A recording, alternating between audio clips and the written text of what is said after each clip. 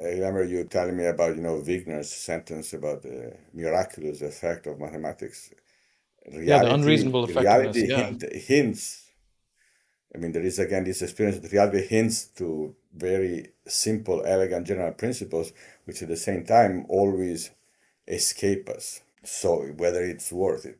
I mean, I think it is worth it, like it was worth, building great cathedrals. If it is in a strict, practical, technological sense, some of these things at some point are not worth it. But it is one of the few areas in which our time does something gratuitously, in which we do something just for the sake of the beauty of it. I don't begrudge the people who want to do that. I mean, the idea that science has to be useful, of course, within reason, is not correct. I mean, it is a spiritual activity in some sense. It is also like poetry or art.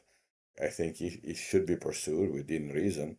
Whether reality ultimately we are going to find the formula for everything, I don't think so. I mean, there is simply the problem of scale. There was an interesting book by, I don't know if you know David Bohm. David Bohm, the American physicist.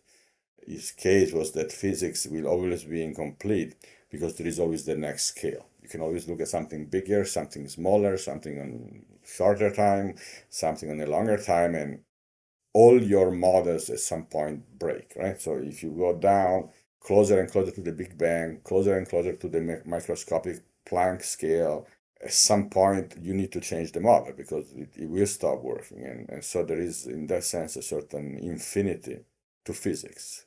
But what is remarkable is that within certain scales, you can describe the world with really elegant, simple mathematical models. That's an amazing thing.